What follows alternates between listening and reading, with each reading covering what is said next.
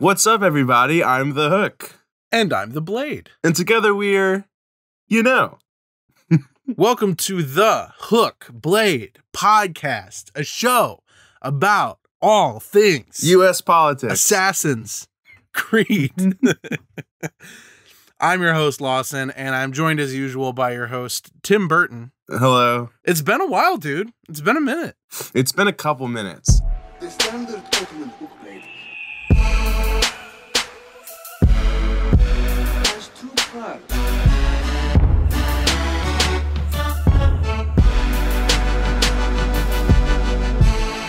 The hook and the blade. I was pulling my mic out from its corner on my desk, and it literally had dust on it. I literally dusted off the old microphone to get going on the hooky blade again. Let me just dust off the old microphone real quick. What have you been up to on this long break from podcasting? What kind of valuable and educational exploits have you filled your time with? Well, the holidays happened, and that's always a clusterfuck. It's always a good time, especially or a bad time, especially around this time especially around this time of our existence as people. Yeah. Let's see, what interesting things have I even done at all? I'm trying to think because I know I have some anecdotes I'd like to share. Do you? Fuck. I'm gonna pass it to you, and if anything pops in my head, then I'll say it. Yeah, we'll come back to you. You can just interrupt me mid anecdote. I don't know. I've been chilling. I got a VR headset that's been pretty fun. Mm-hmm. Playing poker in VR a lot to replace the empty void of social interaction that currently is my life. I'm starting classes this Monday, and I'm also an intern at a Hollywood studio now. And that's fun. That's right. And I got a job. So busy days. Oh, and I found out yesterday I probably have COVID. So that's fun. Yeah, it was just a matter of time, really. But everyone, keep me in your thoughts and prayers. Yeah, everyone do that. I've been meaning to ask you a question. So please do. And this might sound like ridiculous to ask. Right, but okay. Okay. So that like TVs, monitors, screens in general, right? Like you were telling me about how our Samsung has like an OLED screen apparently. Oh, our phones? Our phones, yeah. Like we have the same phone. Yeah. So they both have an OLED S10 screen. Plus. It has a beautiful OLED screen. Right. Okay, so my question. So I keep thinking like, as we're getting into like 4K televisions are pretty prominent right now in people's homes. I guess 8K eventually will be a thing. And like, I know that like QLEDs and whatnot, like they're supposed to like give you a bigger spectrum of color and whatnot to pull from. Yeah. At what point are we just going to exceed what our eyeballs are able to process? Is that ever going to happen? I mean, debatably, we already have. I don't believe anybody who tells me they can look at an 8K monitor side by side with a 4K monitor and tell me they see a difference. Now, I know everyone says that every time there's a jump that like, how am I supposed to tell the difference between 1080p and 720p? So maybe I'm just talking out of my ass here. Maybe I'm just blowing this right out my ass cheeks. But I really feel like I could never imagine what 8K looks like having any difference or impact on my enjoyment of visual content. I just can't picture it. I've seen plenty of 8K. I up until the pandemic, I worked at Best Buy and I had to walk past a wall of 8K monitors every time I went to piss. So I've seen it. Okay, I know what it looks like. And could I tell you side by side blindly which one is 8K and which one's 4K? No, not a chance. And that's why I think like things like OLED and micro LED in the future, that's going to be more important because you can actually tell the difference. Right. With those technologies, they make a difference to have an OLED. High refresh rate also will be a big deal depending on certain applications. But do I think there's going to be do I think anyone's really pushing to have 8K content and presentation? I hope not. Seems like such a waste of data and size and space and everything. Just seems like a waste of time. Yeah, I guess because like, for instance, right, like filming things in black and white is a way that like like it's not natural. We don't see in black and white. So there are maybe some things that are going to appear on a camera that's filming in black and white that we wouldn't see normally. I mean, you kind of get that with like when you put things under like a black light, you know, and you can see semen. So, okay, like, whatever. Let's just keep going. Let's move on. I don't think I know where you were going with that, but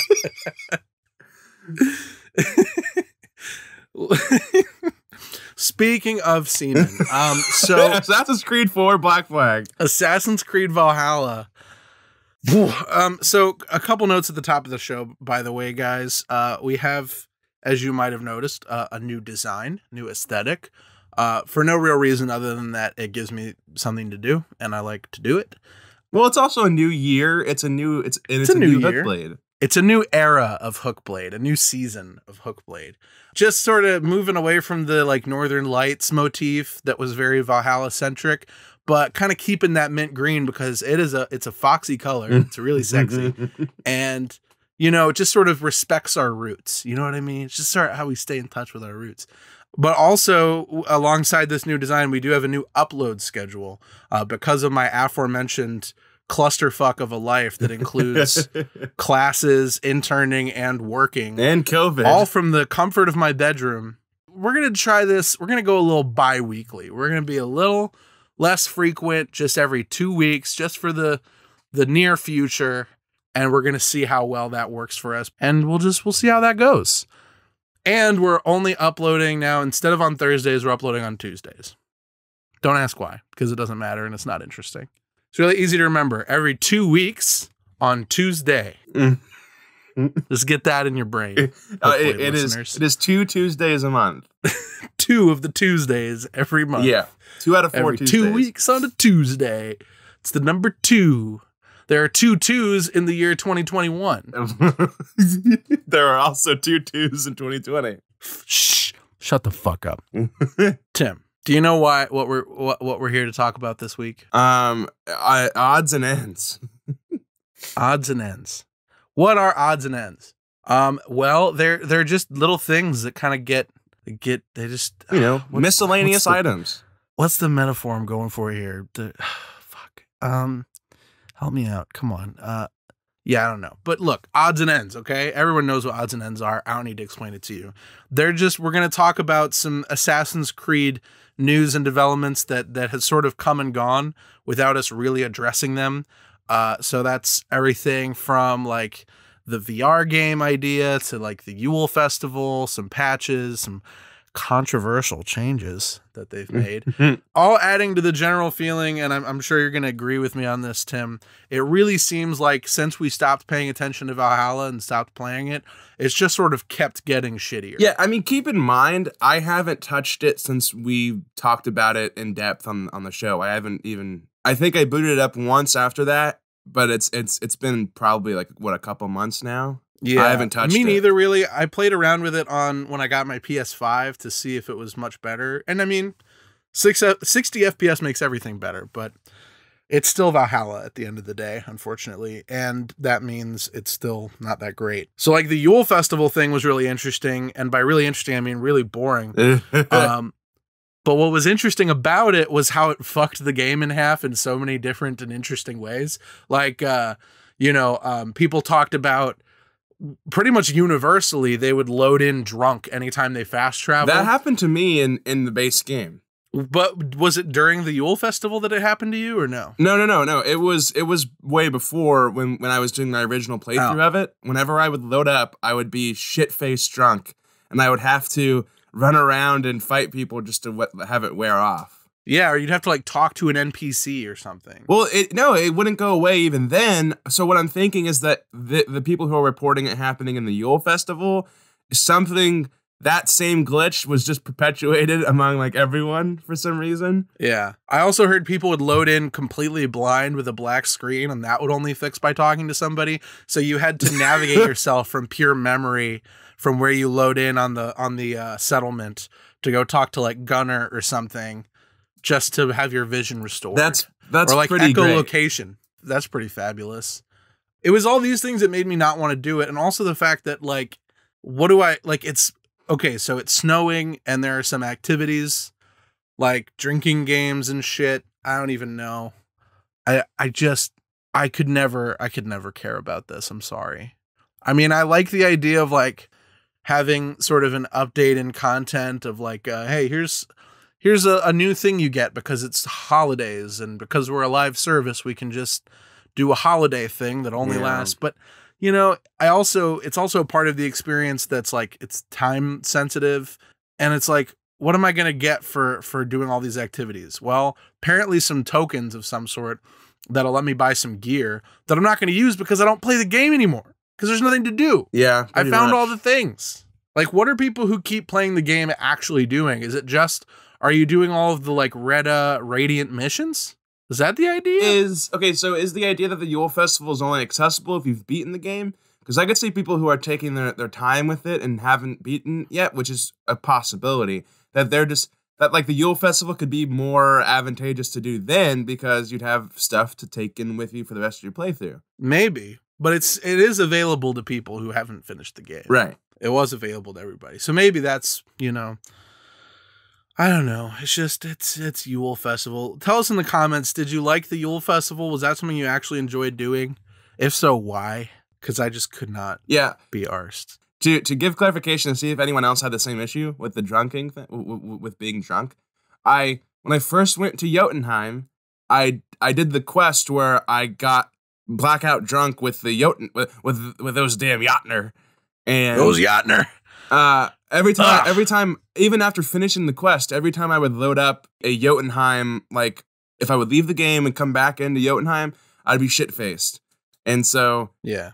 I think it was the fault of the Jotner, the damn Jotner. Well, I mean, we can blame them for all of our problems and not hold the right people accountable. I think so too. I love that idea personally. Yeah, so that takes care of the Yule Festival. Though there is a more hilarious change that recently came in a patch. Have you heard of this? Do you know what I'm talking about? The last thing I heard of is that bosses were level scaled with you. Yeah, that did happen. If that's not this, I don't know. I can't really get a grasp on the significance of that, mostly because I haven't kept playing, but I do know a lot of people who are really upset about the way that they changed level scaling, because it made it so, like, I know one person was talking about how they try to keep their character under-leveled, and what they would essentially run into, I think this was Obese Ninja 07, one of the mods. It might have been them or Kassex. I don't remember. Someone, if it was you, tell me in the comments who was telling me about this. But they would try to keep under-leveled. I think it was Obese Ninja. They would try to keep under-leveled so that the game would actually be interesting, challenging, difficult in any way. But then what happened after the update was the bosses wouldn't scale the same way as the enemies in the world did. So if you kept yourself under-leveled so that the world enemies would challenge you, then the bosses would just spank you. You had no hope in hell of ever managing the boss. So then you'd have to go back into your menu, level yourself up by tediously allocating all those hundreds of skill points that you have avoided spending. Then you can fight the boss, and then every enemy in the area is piss easy, and you cut them with your sword like a droid in the prequel movies. Like it's that drastic. That sounds like a nightmare. I don't like that. It seems like the whole level scaling thing would worse impact people who were still playing the game as opposed to people who have beaten it. Definitely, I think so. Yeah. Which is part of why no one will be finished with this game until fucking March. Yeah, pretty much. Whatever. Yeah, so there was a post on the subreddit from Dom VGT, who's kind of like the patch notes guy. He's always talking about patch notes on Twitter and Reddit. He says, hey, everyone, we want to take a moment to provide you with some information about a recent community discussion revolving around the replacement of diamond rune slots. So, Tim, you know how on your gear you'll have circle rune slots that are just like piss baby runes, and then you'll have diamond runes that are like big boy runes that actually make a difference? Mm-hmm. Apparently, in the most recent update, they just got rid of a lot of those diamond rune slots on gear. Nice. Crucially, on mostly the gear that people paid for in the store. Oh, boy. They said, our development team has recently discovered that a few gear set items had diamond rune slots by mistake. I'm sorry. How does that happen by mistake? How do you recently discover that? That can't be the case, right? They had to just decide for some other reason to get rid of those, I would think. And then they've said that in an upcoming title update, they're going to replace the diamond rune slots in the Niflheim gear set, the Gothic gear set, the Hell's Damnation gear set. Now, I'm not in tune enough with the game to really understand exactly the extent of this change. Like, it seems like maybe it's only affecting certain items within those gear sets. I guess maybe the idea is that one item is supposed to have a diamond rune and the rest are not supposed to have those diamond runes. But a lot of people bought those gear sets because of the fucking diamond rune slots. And they spent like full on $20 on gear only to have it be just ripped away from them afterwards. And it seems like there's no plan for them to like refund any of those people or even give them back their Helix credits. It seems like a really weird thing to do. I gotta say, I really have an issue with, I remember I sent you this tweet and it's like, it was from like Ubisoft and they were like, all right, well, we have a list here of all known issues. And it's like the fact that there's even a list of all known issues is a problem, I feel like. I think most games, at least in the modern era of relying on patches and changes, I think it's a common practice, but the list is pretty long for what it is. It's not, but it's just like, generally speaking, like it's not just Ubisoft that does this, obviously, but like, no, I just hate how so many issues can just fall through the cracks and affect players like you, and where people have to fucking like replay the first 3 arcs over and over and over again because of these issues. And they're like, well, fuck it. We'll just fix it in a patch. And if we don't fix it in that one, we'll put out another one. And it's like, I just wish games could come out released, finished, and not be fundamentally broken on so many levels. It's like, I get it. Like, you know, bugs and glitches, like that's always going to be a thing. There's always going to be some oversight, and sure, like, and that's where patches can come in really in handy. But this is another fucking level. Like, there are so many issues that, like, I don't think I've seen a single person in our Twitter sphere that hasn't had one like very hindering issue with the game experience. Yeah. And in some cases, I'd say like 1 out of every 3 people have had a game-breaking bug. Yeah. It's fucked. It's also really interesting when I compare this experience to what Unity was like at launch.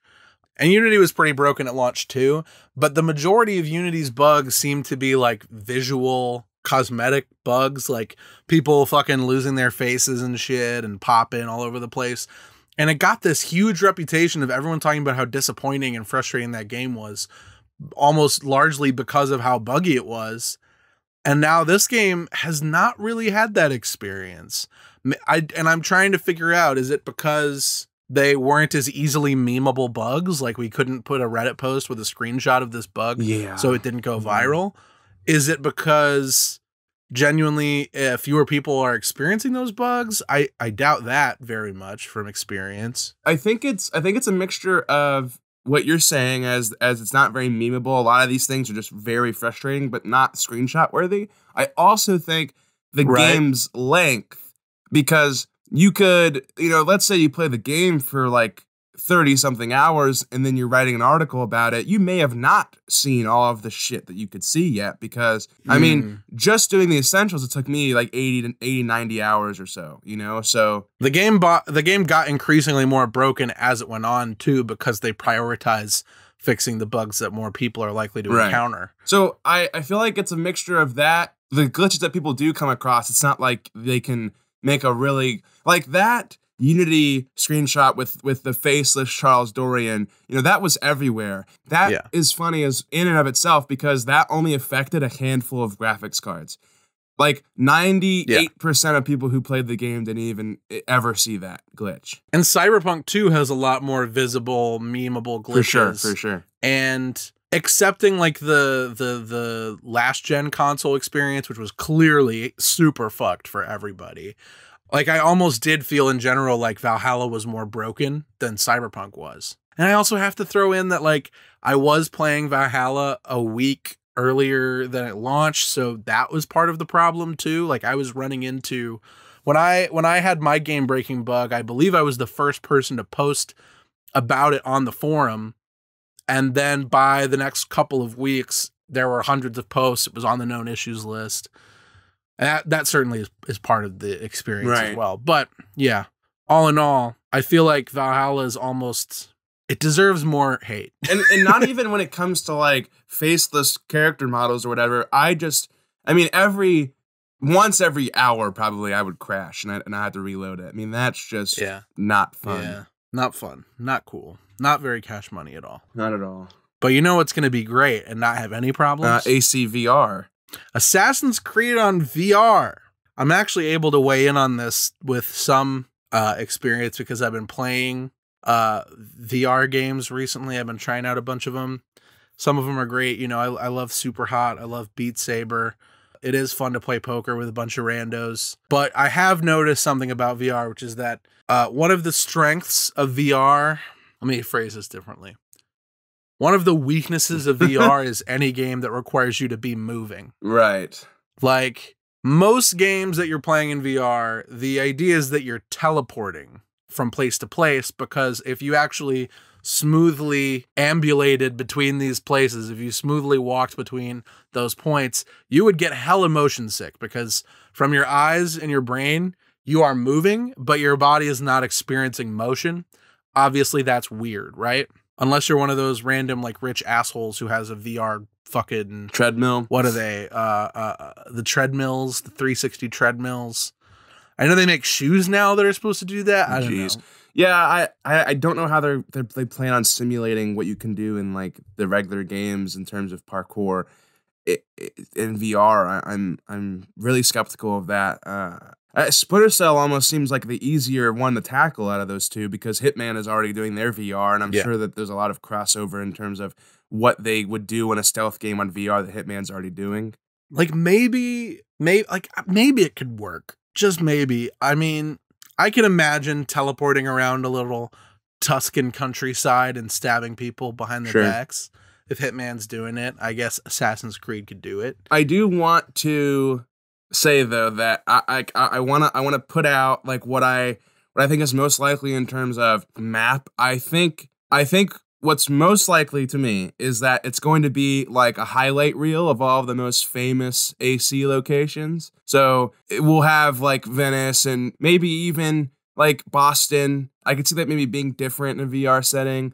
Definitely a lot of the Ezio locations, maybe some Black Flag stuff. But either way, I just think that it's going to be like you're going to be jumping through these different time periods and these different maps. I don't know if they're going to make like an original story or an original map for VR. I don't know if that's super likely. I think that's what they're going to do. I think that's what makes most sense to me. But also, I want to wager a guess at what the poster is going to look like for it, or rather like the cover for it. Do you think they're going to put an assassin like Ezio in a VR helmet? No, close. I think it's going to be like some random schmuck like you or me in like a Brahmin headset with the Abstergo symbol on it, and then it's going to like shooting out from around him is going to be like Italy and Boston and all that. And that's going to be the game, and we're all going to love it. I think that the problem with that idea is it would require a lot of different assets. Yeah. And if they're just porting them in from the old games, if they're just porting them in, there's no guarantee they'll work with whatever the movement system is that they come up with for this game. So I'm not saying it's going to be the entire map of Venice, but it certainly, I know it could be a significant different chunk. Arenas. If they do little like squared away gameplay segments, that's totally possible. Also, are these going to be for the Quest too? Because there's only so much you can do with games on the Quest. It's kind of not a super powerful platform because it's probably got less than your average mobile phone pretty much hardware inside there. I don't really know. I don't know how it's going to work, but you know what? I like VR. VR is cool. I like Assassin's Creed sometimes. So maybe I'll like Assassin's Creed on VR. Let me ask you this, Lawson. Do you actually like when at any point when you're playing AC, have you ever said to yourself like, this would be pretty cool in VR? Imagining that VR is as best as it could be, do you think that the AC experience could be better in VR? Not better, but good. That's the thing. And here's where it gets interesting for me, is because that phrase you used, the AC experience, unfortunately is not a phrase that means anything anymore because there is no such thing as an AC experience. That's fair. Because the experience you'll have in Valhalla is fundamentally diametrically different than what you would have out of the AC experience of 2009 or 2014 That's a good point. That's or a good any other point. year. And so, like, as a really obvious example of that, you mentioned parkour, and yes, that is a curious idea of how do you do parkour in VR. I think it could work because a couple of the games I've played involve you climbing things and you kind of just have to move your hands to different handholds and pull yourself up, which is immersive and cool and exciting. And you actually get that sensation when you're really high up of like, oh, fuck, I'm really high up. In fact, if you climbed like a viewpoint in ACVR, you would be like shitting yourself. Right. Yeah. You'd be like, holy Christ, I'm really That's high a good up. point. If I slip, I could fall and die. That sounds amazing.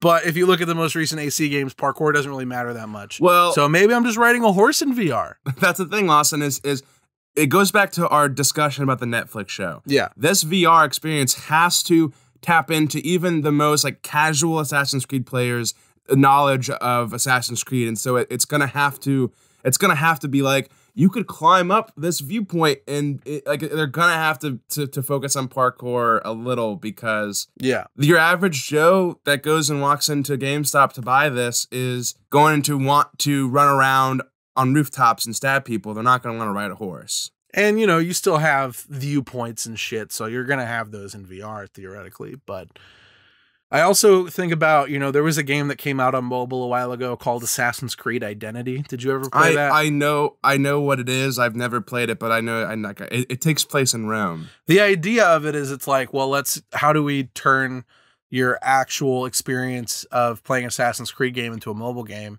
And that is what they do, but it really just means you have a very small map. You can do very basic parkour in, and you can do very basic button presses to, you know, do assassinations and stuff. It's not very open worldy, which I guess the VR game probably wouldn't be either. It would probably just be like, yeah, we drop you in a tiny map. You have a linear mission. There's one guy you got to kill at the end of it, and you run around, you do assassin things, and you kill them, and then you play the next level. This is probably what this is going to be. Probably the same for Splinter Cell. I'd imagine if they're both being co-developed at the same time by the same studios, there might be some interesting similarities in terms of design philosophy between the two. And I don't know shit about Splinter Cell, so I can't weigh in on what that would look like for either game. I know a little. I mean, I've played a couple of them. I think they're gonna have such an easier time with Splinter Cell just because Splinter Cell in stealth games in general, in terms of stealth games that are as stealthy as Splinter Cell, they kind of promise the idea of being patient, moving slowly, waiting for guard paths, and just overall being incredibly patient and waiting for the right time to move.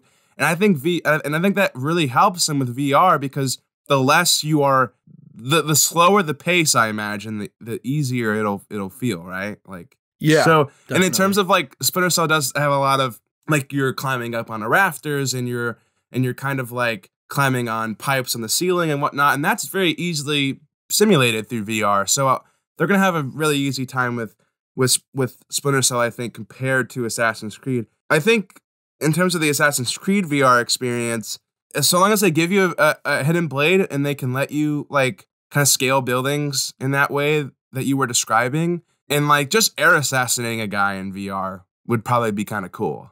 That would be pretty weird. They got to be careful with how they do this because, I mean, there's like a game on the fucking VR store that I looked at. It was called like Richie's Plank Experience or something. And it really is just a game that puts you at the top of a tower and you have to walk out on a little plank and be scared shitless by it. And they charge $15 for that. And there are all these warnings and things that they ask you to do. They're like, you should have 2 spotters when you play this game standing around you in case you fall. That's something that they actually have to tell you to do. And I can't speak from experience as to whether that's necessary because I'm not paying $15 to step out on a plank. But it makes me wonder, like, in terms of the motion experience and the comfort level of it, how crazy can they really go? How well can they do the viewpoints? How well could they do an air assassination without genuinely risking making people sick when they play it, is the question. And the answer is like, do they just not do those things? Do they just put you inside and just change the entire perspective of the game? Or do they have you controlling somebody in a weird third person way that VR games sometimes do, and do it that way? That could be kind of interesting. I bet I would have a lot less motion sickness if I was playing an Assassin's Creed game in VR that was still third person and I was just watching. That's not a bad point. I think that could kind of even kind of simulate the whole Assassin's Creed identity thing you were talking about. Right.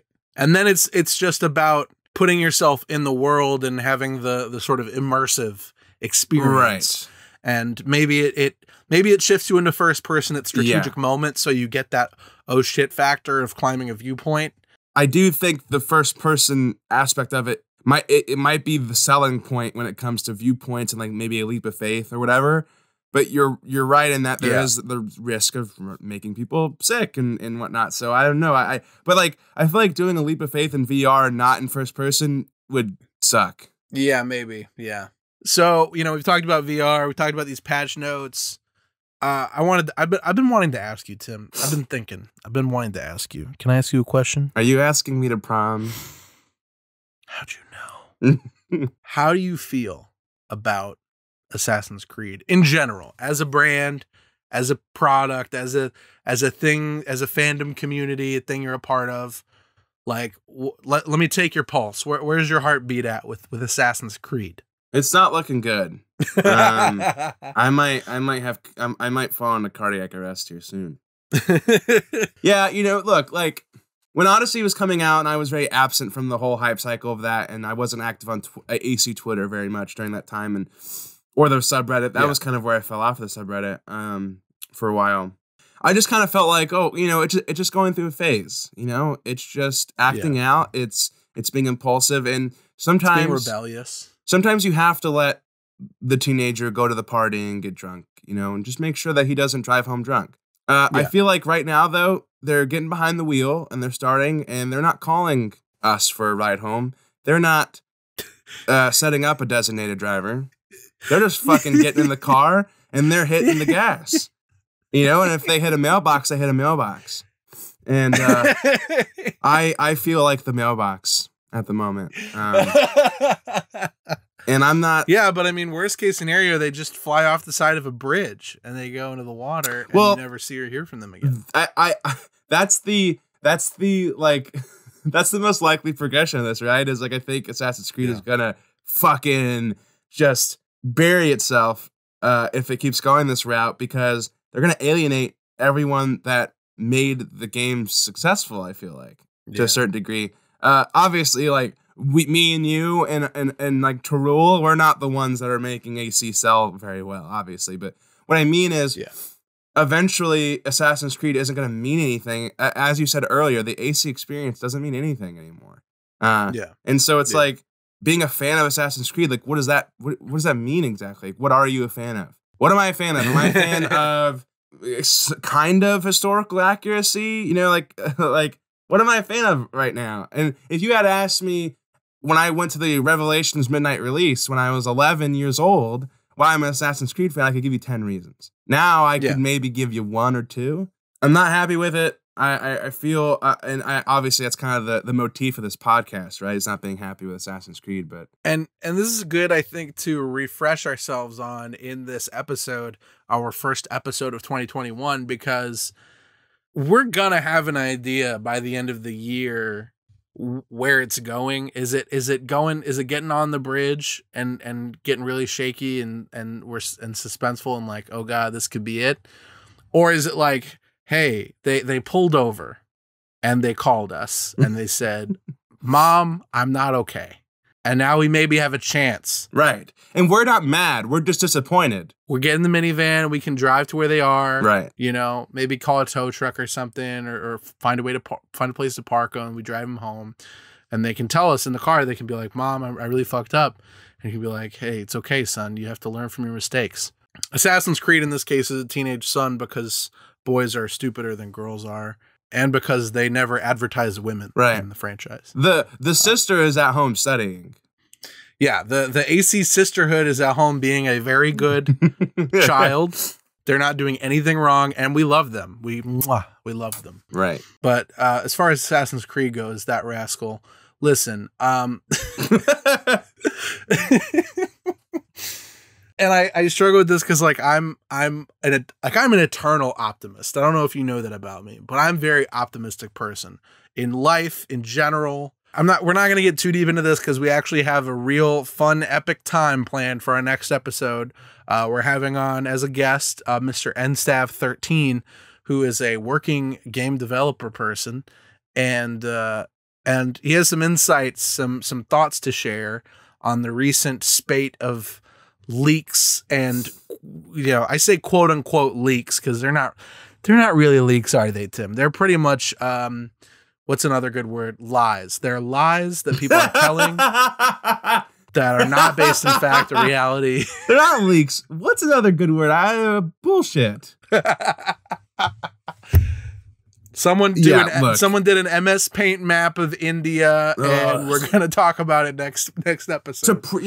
I guess to preface our positions on it, they're kind of BS, but we'll talk about them, I guess. And the most exciting, or the one that everyone's picking up, is this idea that in 2022, like maybe Q1 of 2022, we're going to get a smaller game that is, and I'm fusing a couple of different rumors together because they're pretty compatible, but this idea that the next one will be set in like medieval France and Germany, like medieval Europe, basically in general, and that it's going to be, they've said a fantasy take on Assassin's Creed.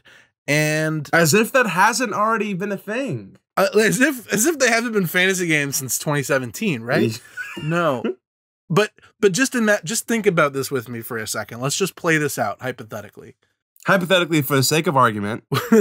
So let's say hypothetically, for the sake of the argument, okay, folks? We have these last 3 games, they exist. That we know what they are. They're very mythologically influenced. They have these mystical elements to them. Some are more grounded than others. And at no point in these 3 games has Ubisoft called them fantasy games. So the question becomes, if this game, this new one that they're definitely making and isn't a complete bullshit leak, if they're willing to call that a fantasy game, what does that mean for what the game actually is? Yeah, and here's the confusion for me is I thought like Phoenix, whatever, Immortals Rising, like I thought that was kind of their way to take the elements of Odyssey that they really wanted to explore more and expand on, and then make it its own IP so that they didn't piss off more people. We also know that at one point Ubisoft canceled like a full-on Arthurian legend fantasy game too. Like it was called Avalon. People were really excited about it.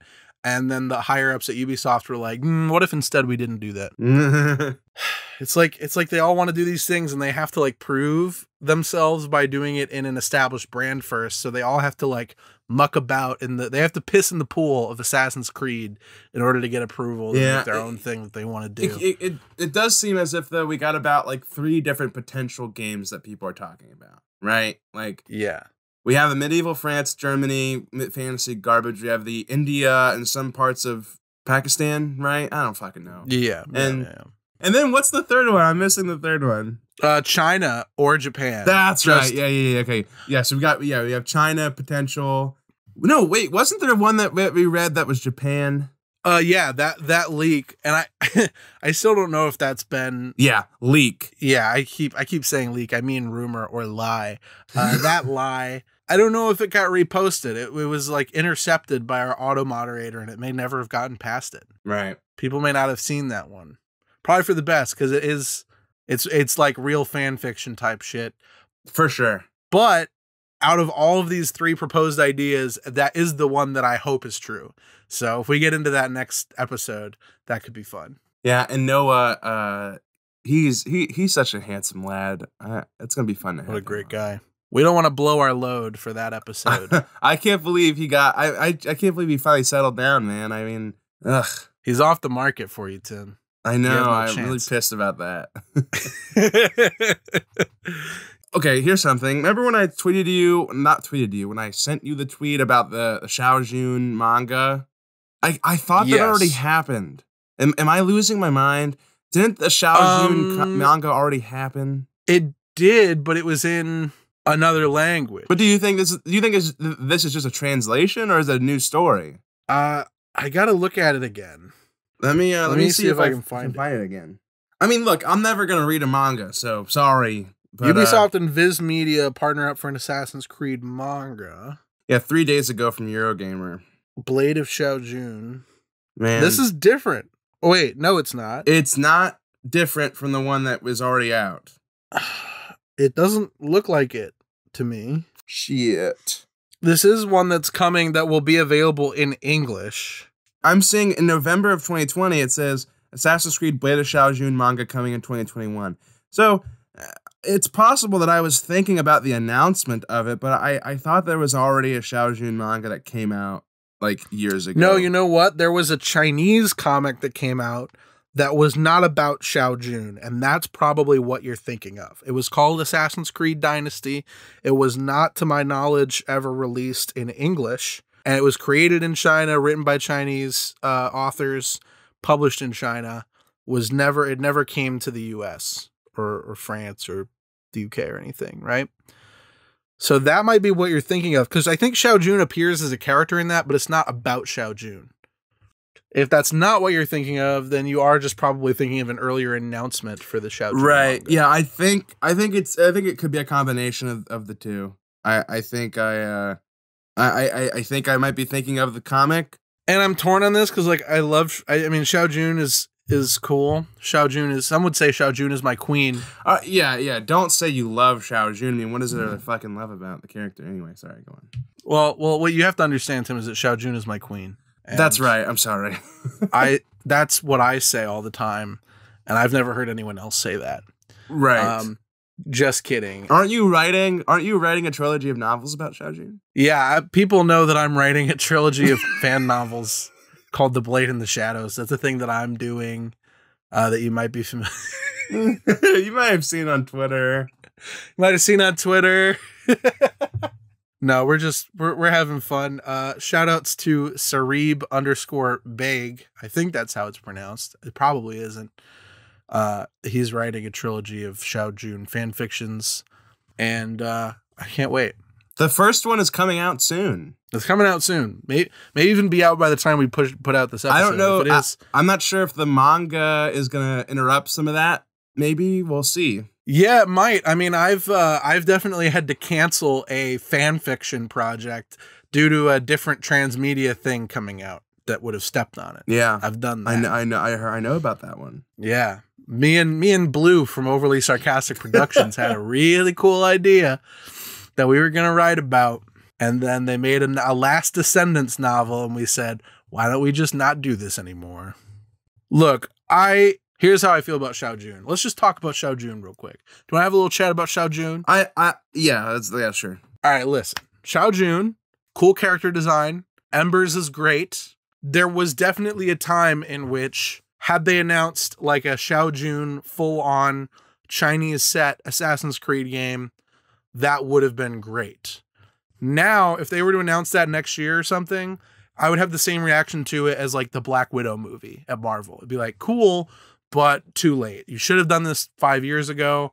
Now I just don't care that much. And with every like transmedia announcement they make, that they're doing more stuff with Shao Jun in these comics and manga and chronicles and what have you, that feels to me like pretty solid indication, not only that they're never getting a Shao Jun game, but also that we probably shouldn't have one anyway, because at this point, I would rather see a China game with like a completely new character, and Shao Jun can be a side character. Shao Jun can maybe be like the ancestor who leaves collectibles for you to find, or codex pages or what have you. That was what I was gonna say too, is I feel like if they do make a China game, it's not gonna be Shao Jun, but Shao Jun is gonna be like you can collect her sword or some shit, right? Like she's gonna be a formidable assassin that everyone talks about, and she's like a legend among the Creed there, but she's not going to be present in the game necessarily. Or, they do a China game before Shao Jun exists, and then you get little like teases of the Jun family. You get like Helix Rift style flash forwards, because she would be like your descendant, and you could play that's not a good idea. Little gameplay segments as Shao Jun in a future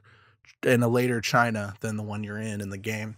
Because they've talked about, I think, ancient China as being a possibility. I don't know. I'd personally rather see Japan than China in a game, maybe. I know everyone thinks that that'll be too Ghost of Tsushima-esque, but I still think it'd be cool. I don't know too much about like Chinese history. I don't know like what ancient China looks like compared to like, I don't know, medieval China. I have no idea, but this isn't the podcast for people who care about history. Yeah, go over to OSP Productions Sarcastic Podcast. We'll ask Noah next episode about history, and we'll hear what he says. OSP Sarcastic Productions Podcast Productions. Overly sarcastic OSP. Our Overly Sarcastic OSP Productions podcast. Shao Jun is fine. I liked her in Embers. I appreciate the little foot blade thing. Yeah. But beyond that, I think people fell in love with the idea of Shao Jun. They don't know, like, they don't love the character. They love the idea. And well, that's the thing. She's a great design for a character. She's a good template, but there's not a character there. It's like Boba Fett. Like, we just like thought he looked cool, and everyone confused that for thinking he was a good character. It's exactly like Boba Fett. It's exactly like that. Literally, the Eurogamer article just said like fan favorite Shao Jun. It's like it's a fan favorite like character design, pretty much, as you're saying. It's not like, I mean, she is a fan favorite. How many people do we know with Shao Jun avatars? I know, but okay, tell me, Lawson, what is okay, actually, no. Yeah. I'm going to leave it to the people in the comments.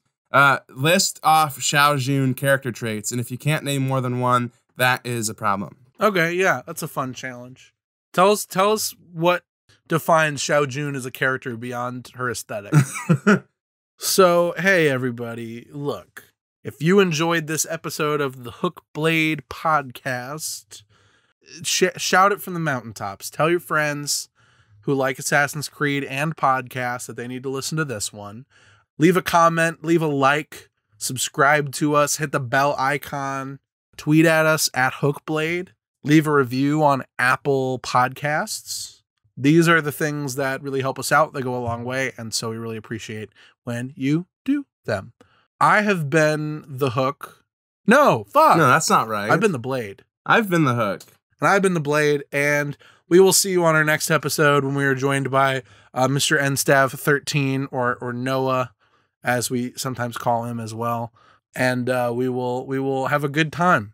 We will talk about the leaks, the rumors, the lies. I appreciate you guys being patient with us putting out this episode. Overall, though, we're got to be recording these again, and we've got some pretty good ideas. We still got to finish off our Unity and Syndicate replays, and Lawson's gonna try and get me to play Origins, and we'll see what the fuck happens with that. And maybe I'll try to get him to play Odyssey. Yeah, you're gonna have to like blow me like 6 days a week. Look, nothing's off the table, Tim. Yeah, I'm a man who gets what I want. Overall, thank you so much for listening to us. And I would say we'll see you next week, because that's not typically true. how we end episodes. But we're not going to see you next week. We're going to see you in 2 weeks on Tuesday. It's really easy to remember when you say it like that. Right? It's super helpful. So, yeah, enjoy the rest of your couple of weeks. Have a good one. Bye-bye.